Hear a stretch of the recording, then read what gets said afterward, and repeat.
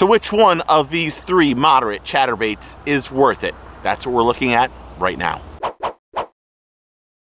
Y'all asked, why didn't I use the Thunder Cricket? Why didn't I use the Picasso Shock Blade?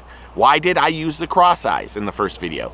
Now we're gonna put those three vibrating jigs or chatterbaits against each other and see which one is the best at that price, because there isn't a lot of price differences in these three chatterbaits. They're all roughly around $10 to $12. So we're gonna put the Thunder Cricket versus the Shock Blade versus the CrosseyeZ, and we're gonna compare the startup speed, the components, the sound, what the rod tip looks like as you're reeling them in.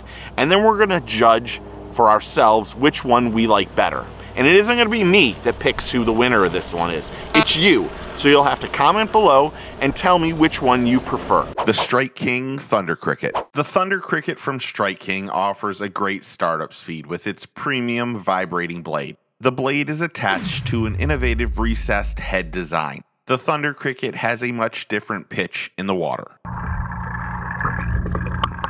And many anglers will tell you when other chatterbaits aren't working, switching to the Thunder Cricket will deliver bites. That change in pitch, while still getting that vibration, attracts predator fish to eat. Let's take a second and check out the vibration in the rod as the Thunder Cricket is reeled in.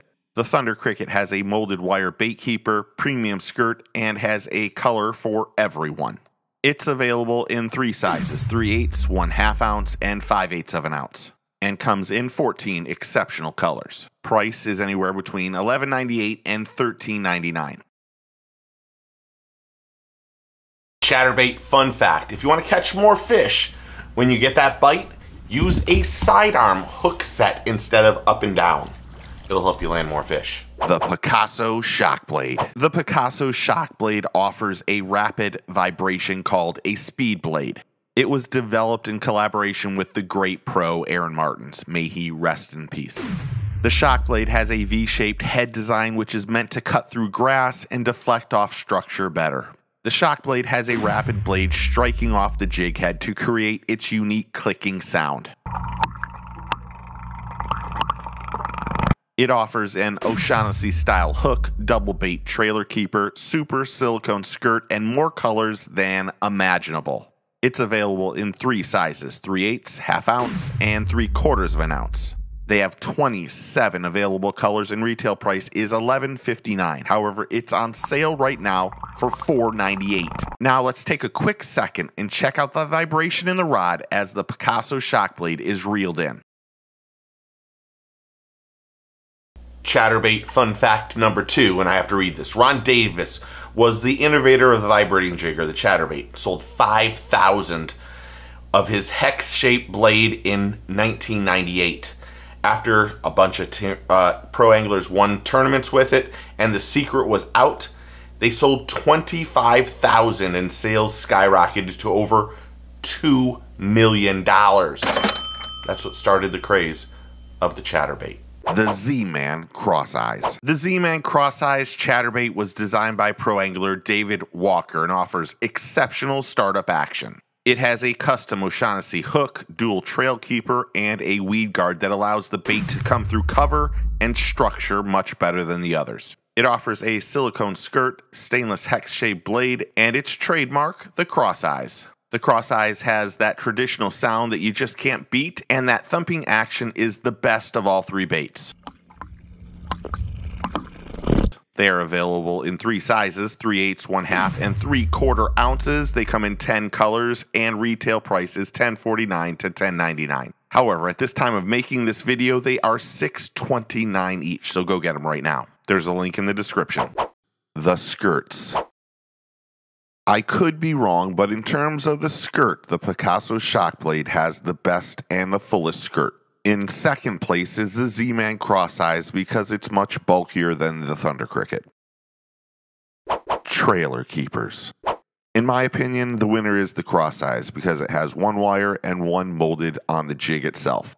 Second, in my opinion, would be the Thunder Cricket with one wire, and the Shock Blade in third with one circular wire and one molded, which I really don't prefer. The sound. Each of these three chatterbaits has a different sound, and this is one area either you appreciate one over the other. My preference could be much different than yours, but since I'm making and editing this video, I've got to keep it real. I like the Shock Blade sound the best. The wrap up.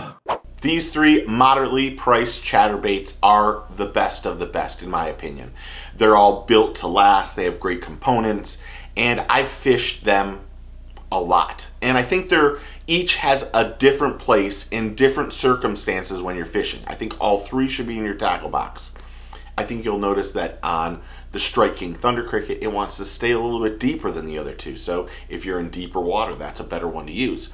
But there is a time and a place for all three, and they're all really fantastic chatterbaits. So now here it is. Which one do you like best? Tell me in the comments below. Now, for me, I have caught just as many fish on the Picasso Shock Blade as I have the jackhammer. Now, I didn't go and look at my stats and all the other stuff, but I've had some absolutely killer days with this bait.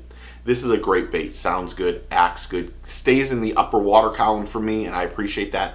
But my winner in the moderately priced chatterbaits is that one right there, and that's the Shock Blade from Picasso. So which one is your favorite? Which one's the one you will spend your money on? Comment below and tell me what you think. Remember, take a kid fishing. Thanks for hitting that like and subscribe button. Get your fish on. I'll point now. And I'll see y'all soon. We're going to look at the Strike King Thunder Cricket versus the Picasso Shock Blade and that loud ass truck driving by. I didn't hit the record button. What in the hell?